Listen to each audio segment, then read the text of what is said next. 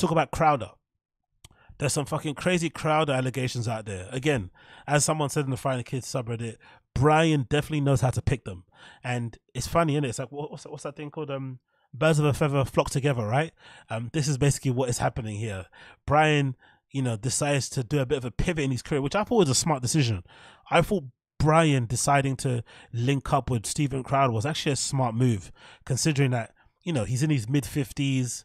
His comedy is fucking garbage in my opinion, but some people like it, but it's a bit stale, that shtick of being like the man alpha thing, and it's just odd coming from a dude like him over time. His Hollywood career is obviously on ice now since the allegations of rape and shit, so that's completely over. So the pivot into being like, a right-wing grifter is actually a good idea, especially considering how old he's getting. But unfortunately for him, the timing is awful. Just after he announced he was going to link up with Crowder, the video comes out of him abusing his now ex-wife, which is heavily pregnant and shit, and being just a dickhead on camera and talking to her like she's a piece of shit, basically, which obviously didn't paint him out in a good light. Then everyone coming out saying the bad things about him, Candace Owens being one of them. And now we've got this article courtesy of Mediate that says this. Look at this headline. 4 Steven Crowder staffers exit after interrogations and insane NDAs. So Steven Crowder is a menace behind the scenes, which makes sense though. I think a lot of people have been saying this from a while. I've never really paid attention to his content that much. I'd watched the odd video of him, that whole debate me thing, where you go to college campuses and have some interesting debates. I kind of enjoyed them, I'm not going to lie, because there'd be some times where some college kids would be a really good match for him debate-wise. But people that were paying attention were calling him out from a while back. People that were really clocking his content were saying, this guy's fucking unhinged. Even before Dave Landau came out and said his shit. Is that his name? That Landau guy? People were calling him out for a while. So it's interesting to see it's all being proven somewhat correct that, he's a menace. So, media article says, Steven Crowder sent draconian non-disclosure agreements to his staff with a $100,000 breach contract penalty after Mediate reported on allegations of workplace misconduct at the right-wing commentator's Rumble show. So recently, he did this. So I guess they wrote an article about him before, and then he responded and said, nah, no more. Last month, Mediate reported on allegations of bullying, inappropriate drug use. What? See? You guys keep accusing me of muting my mic and fucking blowing my nose of doing drugs, but louder with Crowder. Steven Crowder is being accused of actually doing some drugs while he's on air, which makes sense why he's fucking always so jittery and shit, and can't stop fucking ranting and talking. He's actually out there doing drugs. So you guys should stop abusing me and direct your attention somewhere else. Anyway, lewd sexual workplace misconduct with Louder with Crowder, the popular online show that recently joined Rumble, a YouTube alternative. 2 hours after Mediate published a follow-up report detailing an internal staff meeting at Louder with Crowder, held in response to the internal story, in which the CEO, Gerald Morgan, told staffers they could no longer communicate with former employees, NDAs were sent out. Wow. The agreements, which were reviewed by Mediate, were emailed to current Louder with Crowder employees on July 26 and read in part. Employee maintains his promises and covenants not to disclose confidential information as defined in the amendment. Company will provide employee with confidential information during a period in which employee is employed by the company. Fucking hell. Big words there. The agreement added that if a breach of contract should occur, the employee would be liable to the company for liquidated damages in the amount of $100,000. So if you spoke about anything that happened behind the scenes, if you spoke about seeing fucking allegedly Louder with Crowder maybe walking into a fucking toilet with another male, you would get in a big trouble, which is horrible to see, really, to be honest. Silencing their employees. I thought these guys believed in free speech. Huh? I thought they believed in free speech. Interesting. It's almost as if they're all full of shit.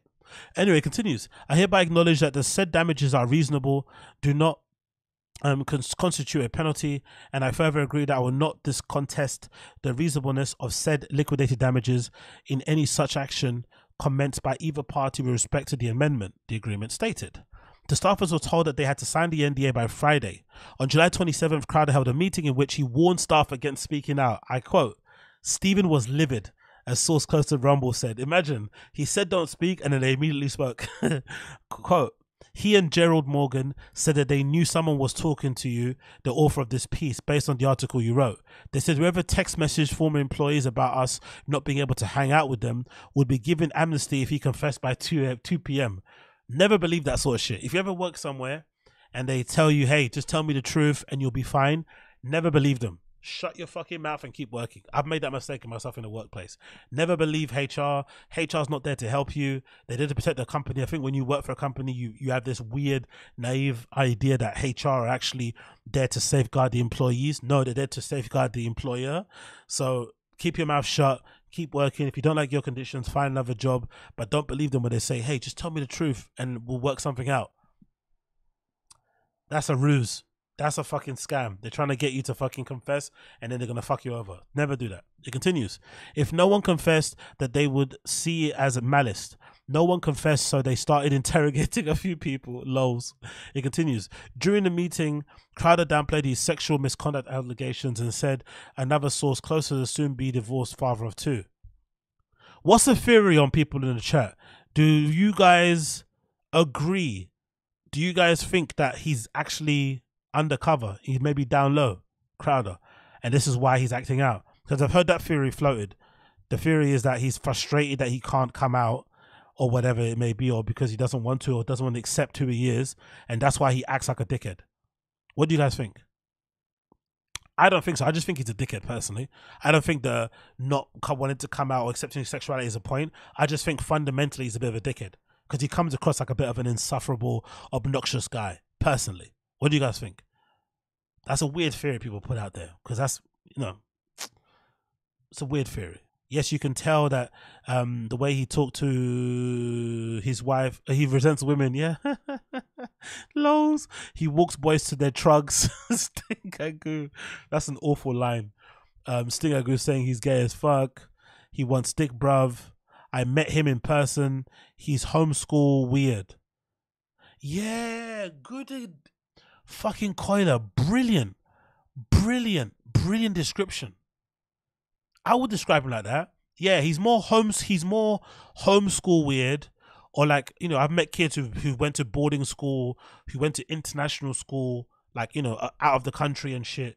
They're a bit, you know, they're not all there, or like child actors and shit, like people that, you know, theater kids when they grow up, they're a bit weird as well, you know, some of them. So maybe that's what he's got. He's got more of that energy. Yeah, I see that. I see more of that homeschool thing. Hectic First Channel saying it's because he's supposedly religious. Yeah, for sure. The religious thing plays into it. But I still just think he's a cunt. You know, you're allowed to be a cunt, but I just think he's a cunt. Z asks a very important question. Why pull out your privates at work around other guys if you're hetero? Very good question, Z. We don't know. Maybe he wanted to show them a cool piercing he had. Maybe he wanted some advice. Or maybe he wanted to double check if like everybody's dick was that big, you know? Hey guys, like, have you all got a big schlong like I have? Just double check. I don't know. Maybe he wanted to paint with it. I don't know. John Doe says, is auto protected advertising dollars. Suck, snort, shoot whenever you wanna as an adult. Just don't go public with it, or his middle-aged disgruntled fans will jump ship. Okay, that's fair. Let's continue here. Let's say it says the NDA was insane, said the source to Crowder. The quote: most employees were scared because of it. Some talked to lawyers about it because they were afraid. But Stephen's increasing justifications of his workplace sexual behavior between men makes a lot of male employees uncomfortable. Hold on, what? Excuse me? Stephen's increasing justification. How's he justifying it? If you guys know the chat, how's he justifying it? Is he saying it's just like boys' humor? It's just locker room talk? Like, how's he justifying? He always says it's joke. Okay, here we go. He says it in the line. My bad. I should have read on. The quote: he always says it's joking, but it doesn't seem like a joke to anyone anymore. I've said this before, like, I think you can tell, like, the Lizzo thing is a good example. You can tell the people who are defending Lizzo, you can tell they've never had a regular job. Because if you know, working in a regular job, there's loads of like, what do you call it? There's loads of like, how do you say it? There's loads of like soft abuse that happens in regular jobs. loads of like soft bullying, soft intimidation, and sometimes you feel like you get coerced into things because you want to, you know, be in the good graces of your managers and shit. And one of the things that always kind of happens in workplaces, especially depending on where you are, I've been in a few places like that, especially one of the places I was at called Pollen, that went down and went bankrupt because the guys were fucking spending all the company money on cocaine and going to Ibiza and shit. Some workplaces have a very toxic, like, going out culture where sometimes, you know, you're not part of the in crowd at your workplace because you don't go for drinks on a Friday. So imagine that being the case. You're already working in an environment that's toxic, where you kind of feel like you have to go to bars, you have to go out with them after work, you have to go to lunches together in order to feel like you're part of the, you know, you're part of the team. Then imagine on top of that, if you've got a crowder that does stuff like handsy shit, like being abusive, invading your space, touching you inappropriately. It's really difficult to kind of, you know, try and stand up for yourself because you want to keep your job, especially in this economy, right? The economy's fucked up. It's hard to get employment these days. Employment rates are through the roof, you know, whatever, right? Like groceries are way more expensive than what they were. Like your money doesn't go as far as it probably did. But Jesus, man, like I can't imagine being in that kind of environment where you're made to sign NDAs, you're already being abused and fucking bullied and harassed at work and shit, and you know, and then people tell you, oh, it's okay, it's just part of the fun. No, fuck all that shit. Fuck all that shit. We chat on attack wifey duties. That line. A former Ladder Ricardo employee said the NDA and bullying tactics are a clear sign that the toxic workplace culture will not be cleaned up anytime soon. The real problems, the quote says here, the real problems never get fixed because the real studio problems revolve around Crowder's refusal to take responsibility, the quote says. The quote, he's never ever to blame. Gerard and Stephen intimidate and bully the staff. They try to divide and conquer. They treat former employees like people who've left their cult and can no longer be trusted. And current employees are commanded not to associate with those former employees. That's strange. I know there's some workplace I've been at where you're not allowed to like invite your former mates to come and meet you at work and shit. You have to kind of meet them at the bar and stuff. It's a bit weird. But it's never like, you're not, you know, they don't ever refuse you to speak to them. You know what I mean? That's not how far it goes. It continues here. They compared Lauder with Crowder to how, quote unquote, how Scientologists are allowed to associate with people who haven't left the church, who aren't allowed. How corrupt or clueless do you have to be to respond to reports of employee abuse by turning around and threatening employees with a 100K fine? That's why him and Kylan are friends, right? Because you remember I said this before in the pod, I reminded you guys of that story where Callan tried to sue the husband of his rape accuser, the one that went to Los Angeles Times and detailed that alleged occurrence where, you know, Callan allegedly raped her. I guess when that story came out, you know, Callan was not getting booked in certain places. And then I guess the husband of the wife of that woman who accused him of fucking, you know, the rape, he was obviously trying to defend his woman, and he was calling up the clubs and trying to get him cancelled, trying to get him like not get bookings and shit. And Callan thought the best way to defend himself was to sue the guy for defamation or whatever it may be. And obviously that didn't land too well on the internet, and people were abusing him even more. So it looks like Callan and Crowder have the same approach to silencing people when they're in the wrong, you know? Like, it's fucking crazy, man. The NDA kerfuffle has caused further turmoil among Crowder staff, and a new hiring announcement the same week added more fuel to the internal issues. Michael Spadon, is his name? Spadon?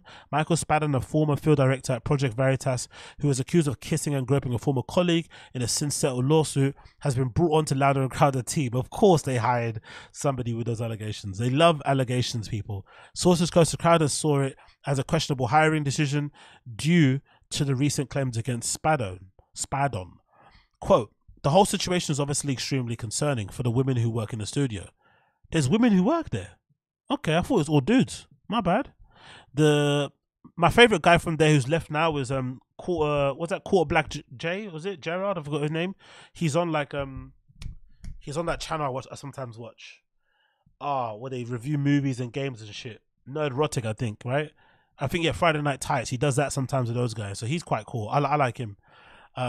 Stephen's sexual habits and behaviors at work are troublesome enough, but to find out a man alleged of sexual assault has been hired by Stephen the same week you handed a fresh NDA for 100,000 penalty would leave anyone scared, said an ex-staffer. Crowder did not respond for request for comment. bit crazy, man. It's seemed a bit weird, doesn't it? Seems a bit weird, seems a bit wild. But again, Brian sure knows how to pick them.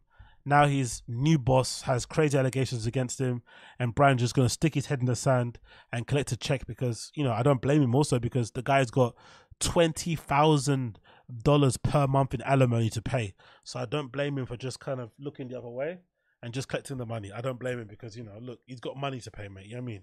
Like, it's real.